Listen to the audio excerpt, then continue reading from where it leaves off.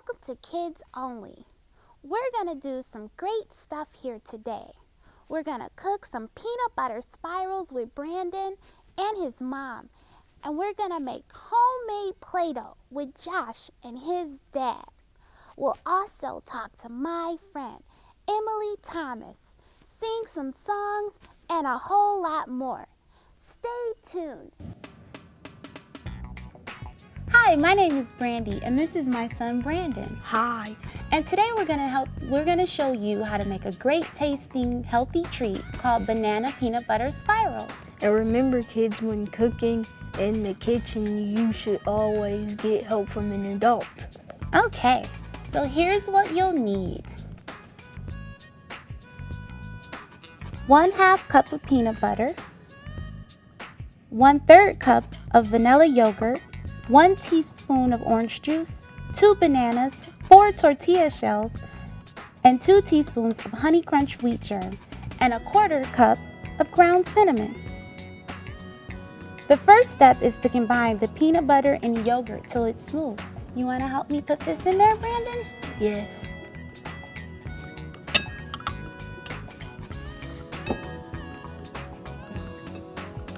And then we're going to take the bananas and drizzle some orange juice over them.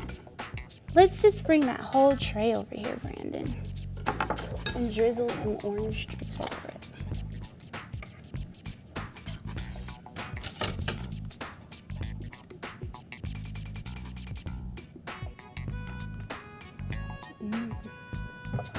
Okay, let's go get a tortilla shell.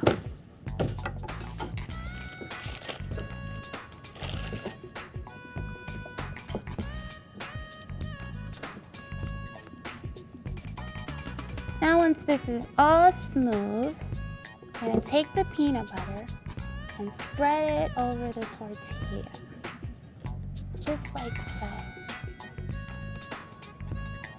And then, here Brandon, why don't you help me put the bananas on there?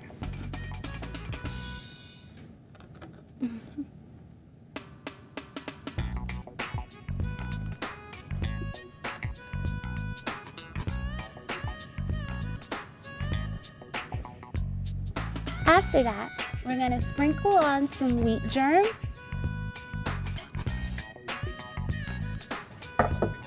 and some cinnamon, just like that. And we're going to roll it up. You think you can roll it up, Brandon? Yes. Okay.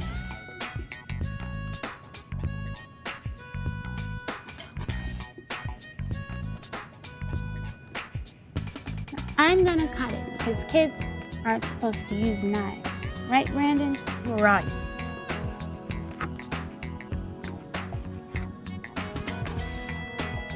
And that's how you make a Honey Crunch peanut butter wheat spiral. Thank you for joining us and have a great day. Aisha, Isaiah, thank you for having me on the show today. Thanks for coming, Jamie. Yeah, we're really glad you're here. Thank you. I'd like to perform one of my favorite old songs, the Alphabet Song. And then I'm going to play it again, a little more rock and roll, and I want you guys to join me for that one. Okay, sounds good. Okay, so it goes like this, and if you don't know it. A, B, C, D, E, F, G, H, I, J, K, L, M, N, O, P, Q, R, S, T, U, V, W, X, Y, and Z. Now we know our ABCs. Next time, won't you sing with me? Now let's hit it! 1, 2, 3, 4. A, B, C, D, E, F, G, H, I, J, K, L, M, N, O, P, Q, R, S, T, U, V, W, X, and Y, and Z. Now I know my ABCs. Next time, won't you sing with me? Yeah, yeah. Yeah, that was fun, Jamie. You ought to come back and do this all the time. I'd be happy to. Thanks, guys. Thanks. Till next time. Bye-bye. This is my friend, Emily Thomas. She's a gymnast.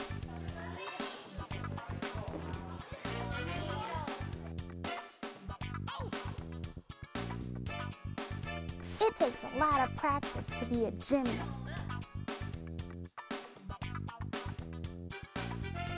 Emily's hero is famous Olympic gymnast Shawn Johnson.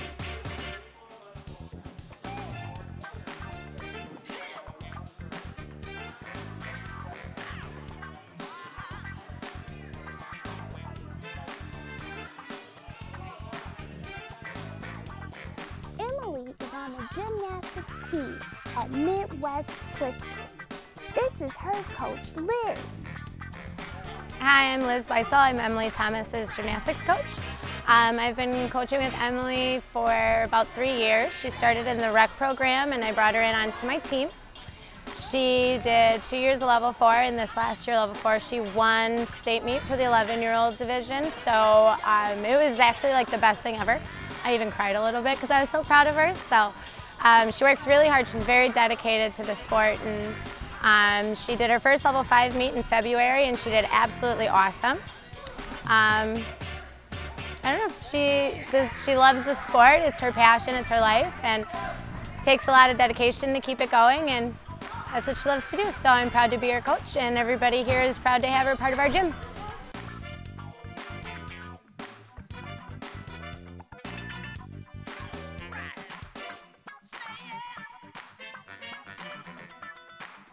If you would like to be a gymnast like Emily and Shawn, contact Midwest Twisters or a local gym near you.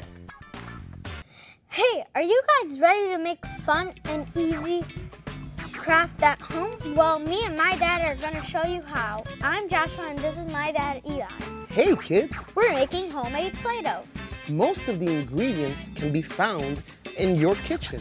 You'll need 1 cup of flour, half a cup of salt, 2 tablespoons of cream tartare, 2 tablespoons of vegetable oil, and a cup of water with food coloring in it.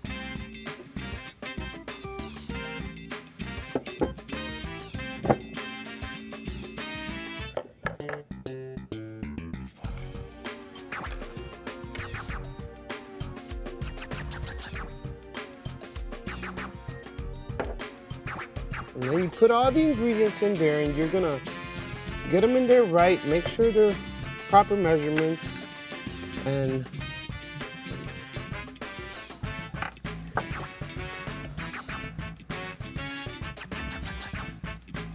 First, have an adult turn the stove to medium.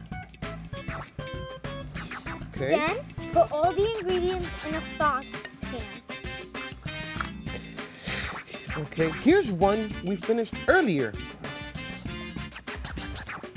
And once it cools, you can roll it till it's nice and smooth.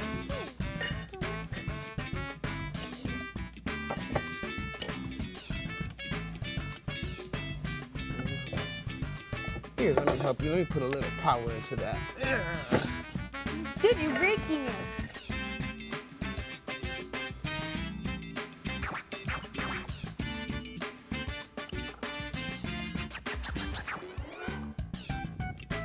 And this is the way it will look when it's done. Good job, son. Thank you, Dad.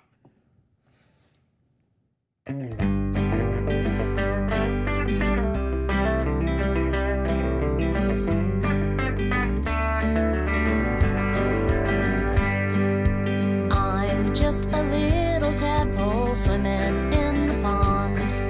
I only have a tiny head and a tail that follows along. But one day I hope to grow into a big old frog, you know, and jump right out of the waters of the pond. And do the tadpole wiggle and the froggy hop. Do the tadpole wiggle.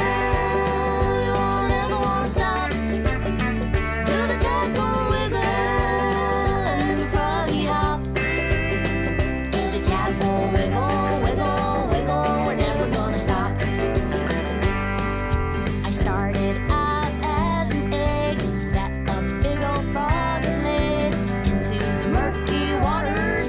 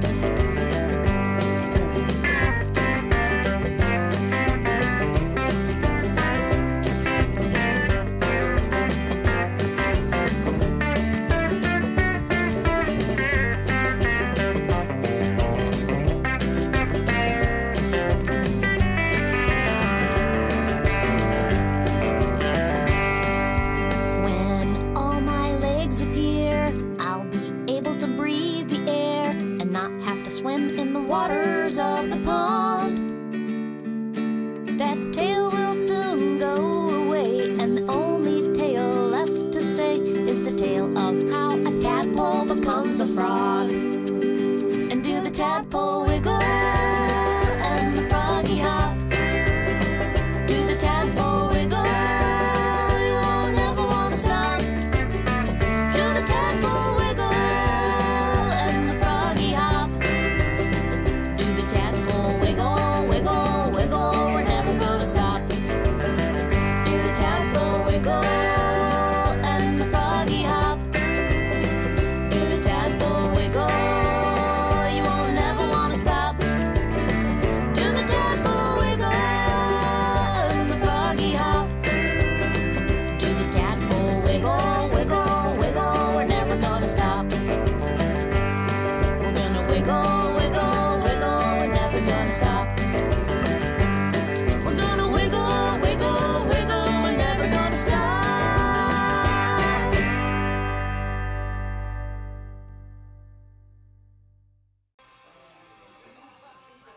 Most students consider spring break a period of time to relax. A very special combination of students likes to think differently. Today, we've brought in puppets from a puppeteering class at UWM. Really, it's my students in the UWM puppet class will take the puppet class, they'll design puppets with an end result in mind. Those end results can range from an owl to a polka princess and even a troll. This is my puppet, Bucky. This is my hand and rod puppet, so this is the more advanced puppet that I had to build. I know you have a creeper stash, but...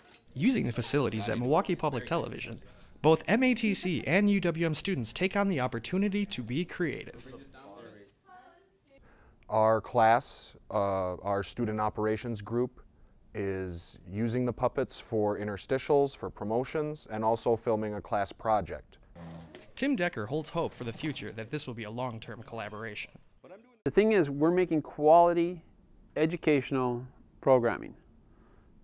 This puppet polka may seem like a lot of fun, and it is, but my students have learned how to manufacture puppets, how to make them, how to bring personality, and how to get into character. When it's all said and done, the collaboration between the schools could mean unlimited potential for educational opportunities. There it is, there it is. Yep, he's playing, he's playing. Are you doing that? Ever wanted to make your own cartoon? These guys are gonna show you how it's done. When you're animating, you want to break it down into simple steps, because cartoons are a hard thing to make. So, first you must have an idea. You start with that idea, and you come up with characters. So, then you create the characters, and you do that by drawing them. When you're developing characters, you have to get an essence for that character, you know. Through your drawings and your art, you have to capture its character, you know, capture its energy, you know. People have to be able to read your character instantly by its body language, by the way it acts, you know, its facial expressions, everything. So, you know, if a character is doofy or goofy, you should know that the second you look at him. You know, if a character is like hardcore and he's supposed to be a leader, you should see that the second you look at that character. You know it. There's no question. You know, our brain works symbolically and, you know, through symbols. Depending on the size of the team, if we were doing it here, it would probably take up to a year to do a half-hour show. We've done 3-minute music videos that have taken anywhere between 4 to 6 months. So I don't know, maybe it might even take more than a year to do 30 minutes.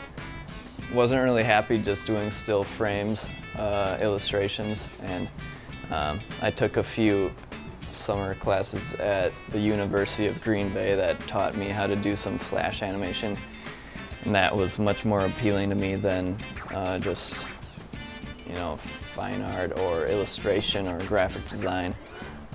Actually making something come to life was a lot more entertaining. The next step is recording the audio, what the characters are going to say. We got the idea from a little idea that Rob had. I think it stemmed from an illustration he had. and we kind of started adding to it until it could work as an entire series. It's a show for kids that's part adventure, part educational.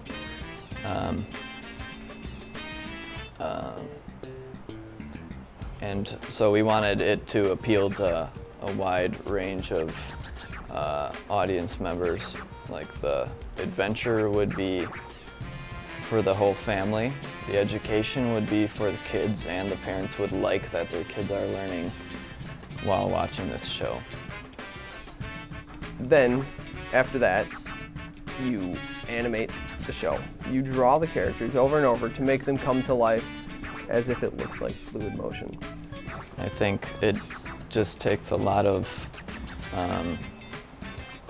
inspiration of watching different animated shows and feature films, not only 3D but 2D and old stuff. So you start learning what's good and what's bad. And if you're interested in it enough, then you'll be willing to draw, I don't know, 24 frames a second. Spend weeks on less than a second of animation. Once you have the idea created and you have an entire animation and it's ready to go, and you've put it all together, then you have to get someone to buy your idea. You hope someone like Cartoon Network picks it up, or, I mean, MPTV, so you can have a job.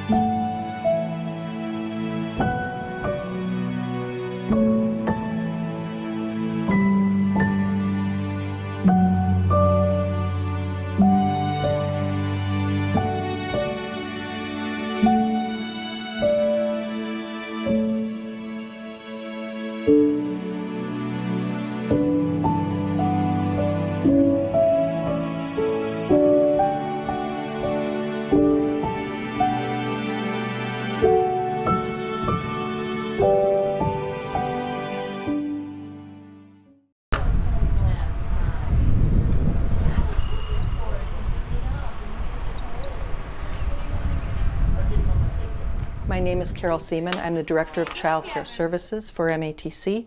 I oversee the operation of the 4 child care centers, one at each campus, and I do the day-to-day supervision of the Oak Creek Campus Center.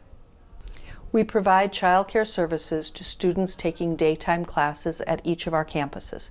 We serve children ages 6 weeks on up to 13 years. We also serve the students in the practicum program and the early childhood education program who do their student teaching in our sites. We have children who are the children of staff and faculty of the college, and on a space available basis we provide child care to community families. The child care centers provide high quality child care for the children. The MATC centers are accredited through the National Association for the Education of Young Children, the highest accrediting body in the United States. All of the centers maintain that accreditation, which is reaccredited every 5 years. The staff, who are teachers of the children, provide developmentally appropriate curriculum and activities for children in each of the classrooms. Children have a variety of indoor and outdoor, small group and large group, child-initiated and teacher-planned activities. The centers are fully equipped with a wide range of appropriate equipment and materials that allow the children to self-explore and use their creativity. Some of the special services that MATC provides to childcare parents is that we do flexibly scheduled childcare, so each student can tailor their childcare enrollment to their class schedule. We also do what's called occasional use childcare. We enroll children for occasional childcare need based on the parents' needs. Many of our occasional use children are children who are in public and parochial schools. Their school calendars do not always coincide with MATC's schedule, so students, staff, and faculty can enroll their children for the school off days, so their children are cared for and they can go on attending classes and working. The teaching staff work in low ratios with children, which allows and provides children with very low child-teacher ratios, so they get a lot of individual attention. Childcare is important at MATC because it allows students to recognize their educational and life goals. It is critical for many of our parents to have flexibly scheduled childcare that becomes affordable for them and can support them in their lifelong endeavors. The Child Care Services staff, the entire staff, appreciate the ongoing collaboration and support of the rest of the college community. This has allowed us to be in existence for 23+ years. Well, kids, thanks for joining us. Hope to see you soon. And next time, remember, keep it a secret. It's for kids only.